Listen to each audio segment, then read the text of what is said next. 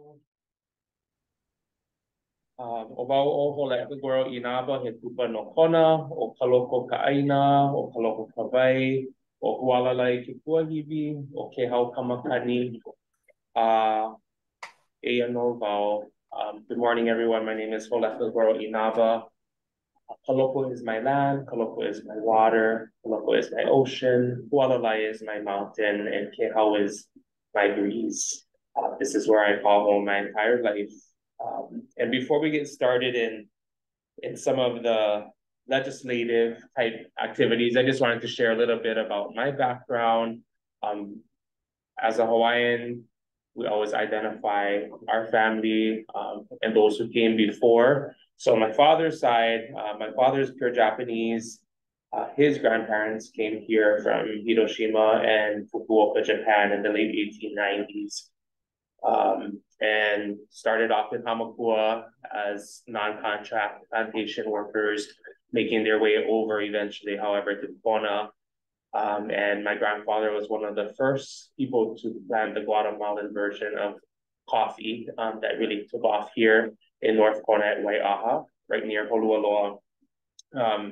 In that time, he was also able to start a taxi business. They saw some of the first vehicles coming into Kona in the early 1900s. They eventually built the Kona Hotel, the small pink hotel up there in Holualoa, which our family owned and operated until 2021. So on that side, very Kona-centric for the last 4 generations. My mother's family, she's born in Hilo, adopted and raised across the island, starting in Olomana, Oahu, moving to Kihei, and then graduating here from Konawaina High School in the early 80s. So for me, this island as a whole is home, but for my life, I'd call Kona my home. I'm the second of 3 children. I have an older sister, a younger brother. We all still reside in Kaloko here in Kona, with my brother being a college student right now on Oahu. And as Chuck was sharing, kind of my educational background, I was fortunate that my parents put me in Punana Leo, the Hawaiian immersion preschool, and that's where me and my family and a lot of our friends got to learn the Hawaiian language growing up, eventually graduating from Kamehameha and doing a 5-year stint in California, down in Orange County. And in 2017, I was able to move back home here, not necessarily sure what I was going to do. So I worked part-time in our schools as a part-time teacher, a substitute teacher, and then for my mom's business doing back-end computer work for those first couple years until I started going back to school again in 2019. And it was then, I believe in early 2020, that this kind of council life began to emerge for me. I never thought I would be serving in office, actually, and always wanting to give credit to my predecessors as well on the council, Councilmember Karen Eoff, Councilmember Angel Pilago before her.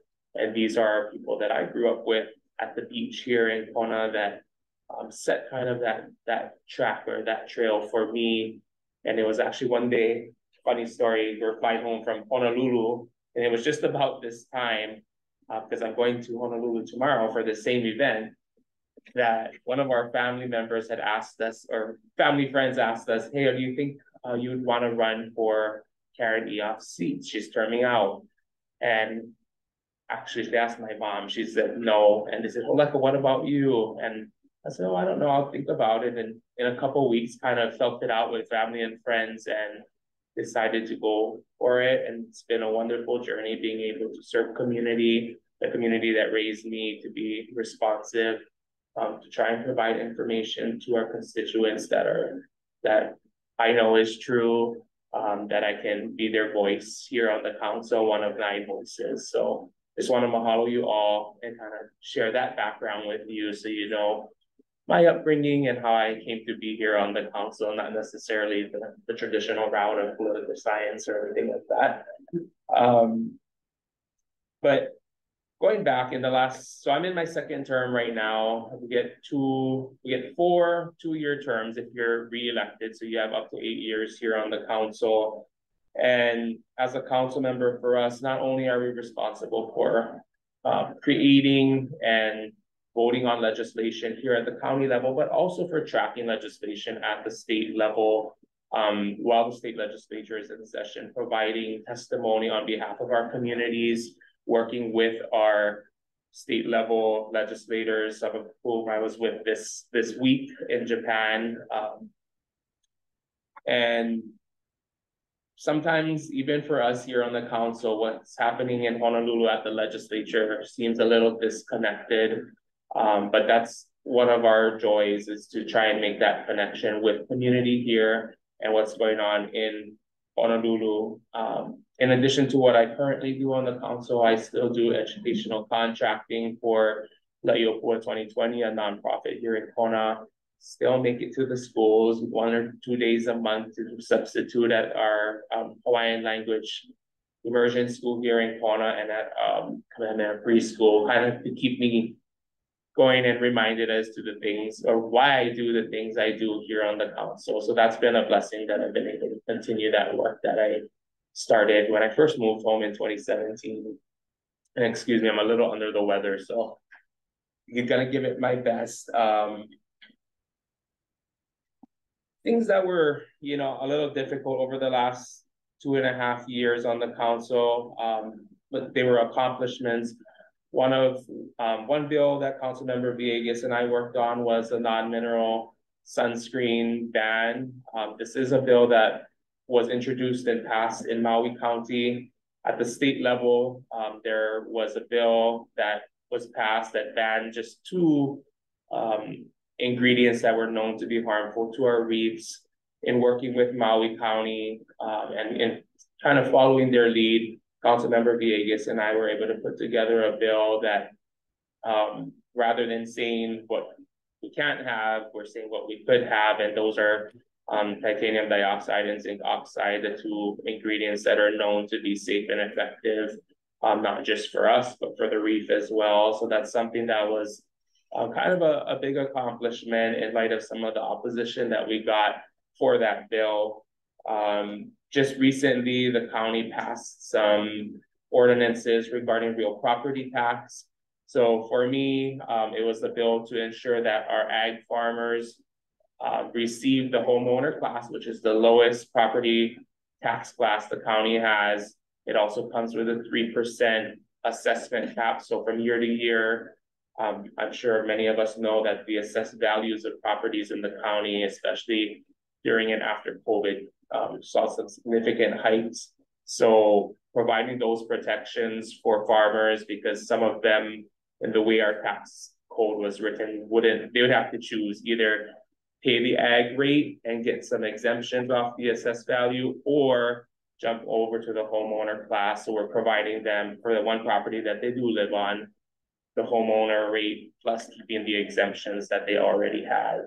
And it's not necessarily something that everybody was able to participate in, but definitely something that a lot of our old-time local Kona coffee farmers, our macnut farmers, those who live on their own property and farm their small properties, were able to benefit from. As some of you may know, we experienced a scandal with affordable housing credits over the last couple of years that came to light. We here at the county have a affordable housing policy that sets the number of credits that are required to be earned by developers if they're building market rate housing, and how many of those units, or approximately what percentage of the overall development, needs to be affordable. For that, it was a federal case, and it's still ongoing to some degree. But making sure that moving forward, the council gets quarterly reports from the Office of Housing and Community Development, because for as long as Chapter 11, where this code lives, has been in existence, we've not had any type of public reporting of the affordable housing credits. And these are credits that one developer could transfer to another at whatever the market going rate is.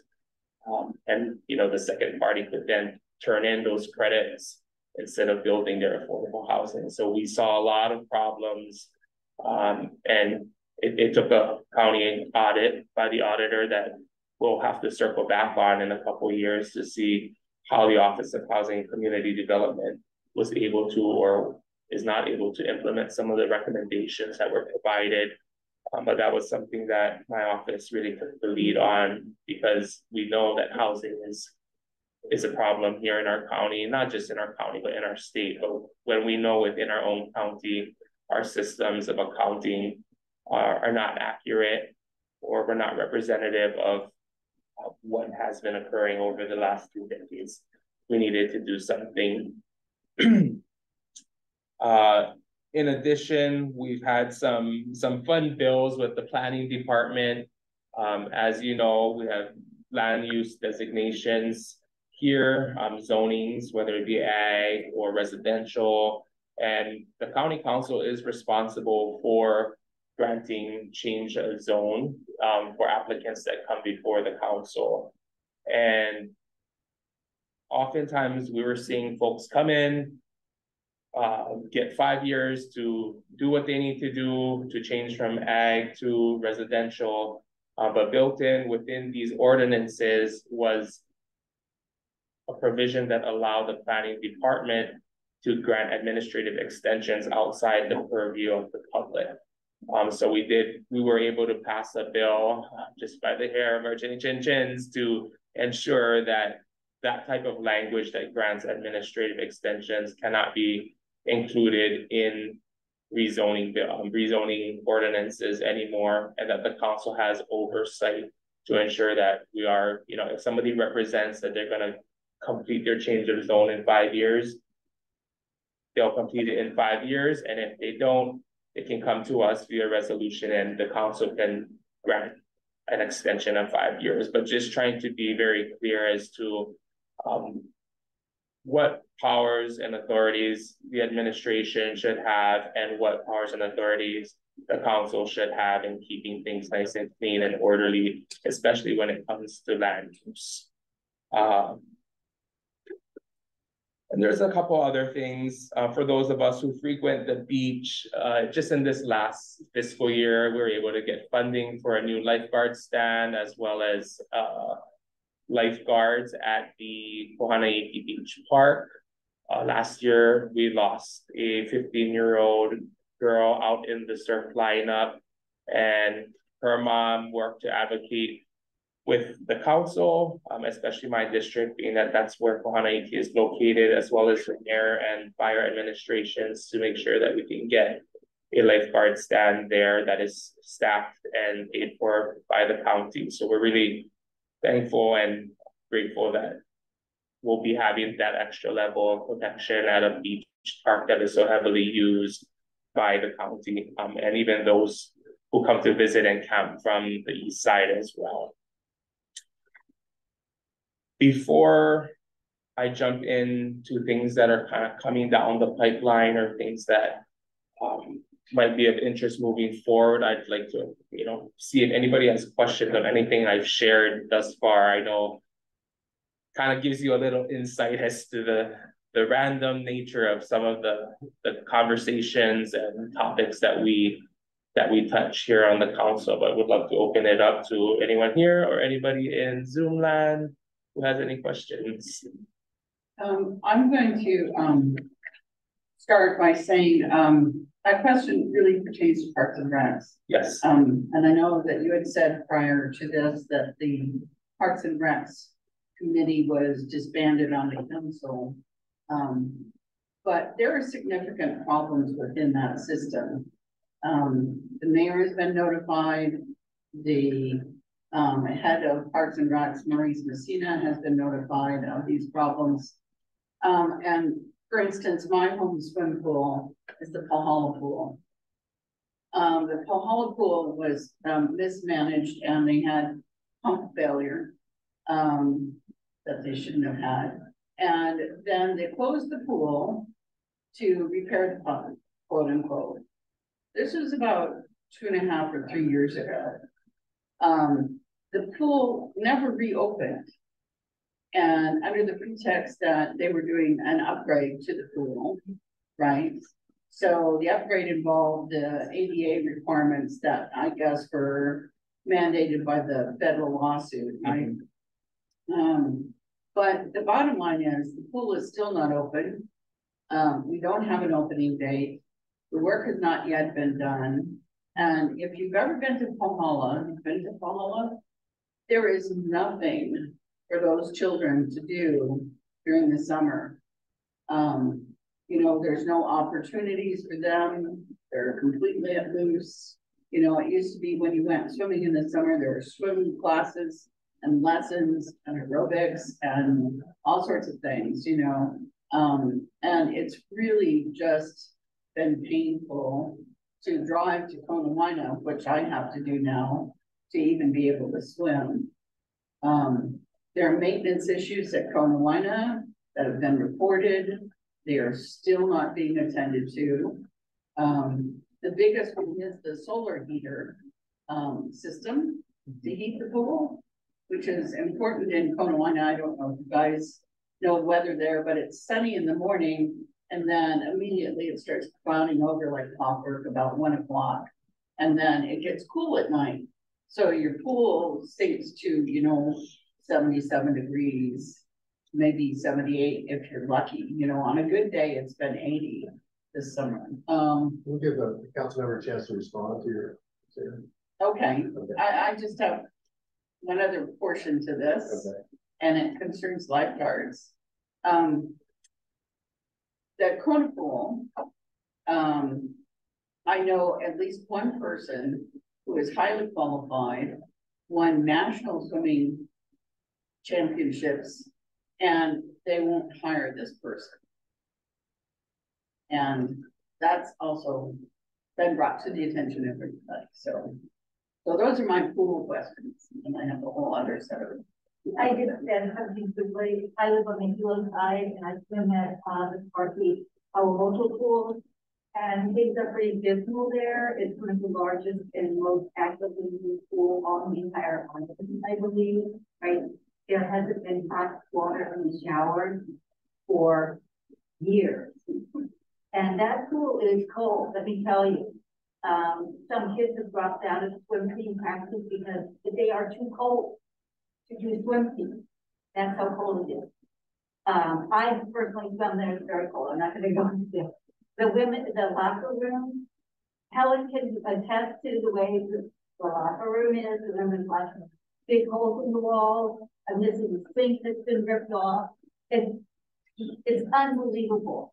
The only reason it's closed on Sunday, the only reason it's open on Saturday is because the senior center has classes there and they pay the lifeguard. So if it wasn't for the senior center paying the lifeguard, Honolulu pool would be closed all weekend, which would be times people would want to use it. And there's also a frequent closing, unexpected closing because of staff shortage. So there's a big pool problem on this island. Sorry. Yeah, no, I totally understand. For Pahala, well, and let me preface what I'm saying here is an understanding. I want to make clear that as council members, we can come to advocate with the administration on behalf of our constituents. The departments fall under the mayor's purview. You know, in my working with Parks and Recreation, they have tried to be as helpful as possible. I swim at the Kailua pool here as well as at the Kona and Hawai pool on some days.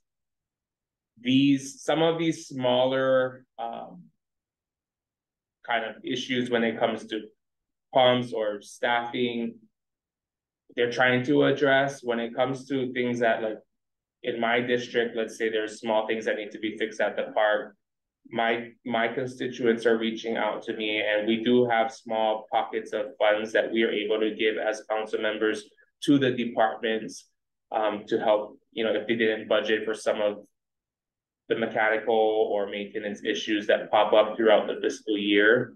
But I would recommend working directly with your council member. We typically stay out of other council members' lanes, and that's to ensure that communication and follow through when it comes to any problems does work in the best way possible. So for Hilo folks, either Councilmember Kagiwara or Councilmember Liloy out in Pahala, and actually Ponawaina as well, that's Councilmember Galimba. But I will say prior to Director Messina coming in earlier, 2.5 years ago, there was no inventory of parks and recreation facilities across this island. So that'll kind of give you insight as to why some of the conditions of the facilities across our island have gone into such disrepair, because they couldn't tell you, hey, this is the TMK at this park, there are 3 toilets, 2 sinks. There was nothing like that. And for the first time, the county does actually have an inventory for parks and recreation. And I'm not calling just that department out, but that's the case also with some of our other departments, like the fire department, like the police department. There's in Hilo, as some of you may know, Central Station in downtown, blocks of the building had been falling inside, almost hitting some of our firefighters. But it goes to show that there's been mismanagement, or it's almost been a problem that everybody's just kicking the can down the road. Right now, we're kind of really seeing it come to face. So just wanted to share that insight with you folks. And the current leaders of the departments are trying better, even for parks and recreation, asking for more money in the budget, which the council did grant for some of the maintenance and repairs. Obviously not enough to get it done in a timely manner, or instantly, but for parks and recreation and for our first responders, I would say the council is definitely supportive, and I'll speak for my colleagues on that, on making sure that the health and safety on the first responder side, and then the enjoyment, the recreation component of our constituents are addressed.